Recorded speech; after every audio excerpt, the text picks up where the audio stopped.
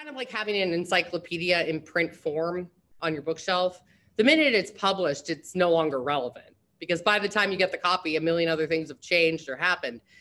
It's rethinking every routine that we've always done. It's individualizing every kind of material. For me, it's a crash course into an area that I was not necessarily wanting to go, Okay, I think I'm ready to get started.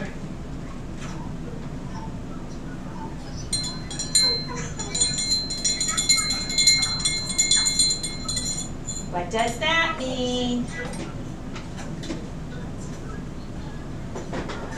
That means mute and pin. Okay, so is everybody ready for eyes watching? Well, first we got to be seated in our seats. Eyes watching. Ears listening. Mouth quiet. Mouth's quiet, and we're already muted. Still. And body still. For me, it's more of the stress of not being able to meet my students. I kind of gave up on curriculum back in August, and I'm teaching as much as I can, but it's more, I'm losing sleep over the fact that I can't protect the children that I've always tried to protect in my classroom. What do you have is these veteran teachers walking around like first-year teachers, I've already known some people that don't want to teach anymore. And it's sad, but I think it takes a special kind of person to teach right now. And you have to really, really love what you do to be able to do it right now. The public was, let's get those students back in, and the teachers are lazy and things like that. And it's like, oh my goodness, no, bring the students in.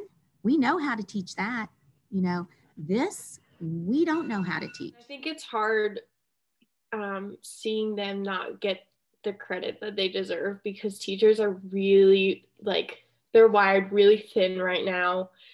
And I think it's just been hard for everybody. And I feel like a lot of the time, they're not getting the recognition that they deserve. And a lot of times they deal with issues that aren't really their issues to deal with. I don't think that the people who made the decisions, a lot of people, at least in our county, have turned around and been very negative towards administration, towards, teachers, but your teachers kind of get flack just for being teachers. But they've turned it around and been very negative with admin, with the school board, with the upper level admin, like superintendents and stuff like that. But really what it comes down to is that there is no right way to do this. There is none. We don't have an instruction guide. There isn't a playbook.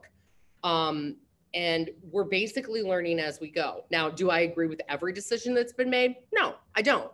But I do know that I don't want to make these decisions. I would rather somebody else tell me what is going to happen and me be like, yeah, I don't want to do this, than me to make the decision and have everyone hate me, or half the community hate me and half the community think I'm doing a good job. My whole thing is that I hope that at the forefront of these people who are making the decision, I hope the forefront of their minds is the health and safety of the students, because that's paramount. Health and safety of teachers and staff matters too, but the children are first priority. And that's something that I think is being lost in translation with all of this, is that we have to think of the student as a whole. So bringing them back in some respects is great. Sometimes not bringing them back is better, but there's no right or wrong answer at this point. Gosh, this sounds scary, but I think for the next at least 5 years, I think we are going to be hybrid. I don't think this virus is going anywhere. And I also think that, now that we know that we can teach virtually, there's this push to do it because, what happens on a snow day? I think that it'll change the profession in the fact that there's going to be less like inclement weather days and stuff like that. And I think when teachers are sick, they can teach from home. And so I feel like it is, you know, it's changing it maybe for the better. I think that once we come through this, I think the scope of what education is will be changed. I think that will require a difference in how we execute the education system. But I am hopeful that we will come out of this with a positive light and we'll have a clear image of what actually matters in education. Go teachers.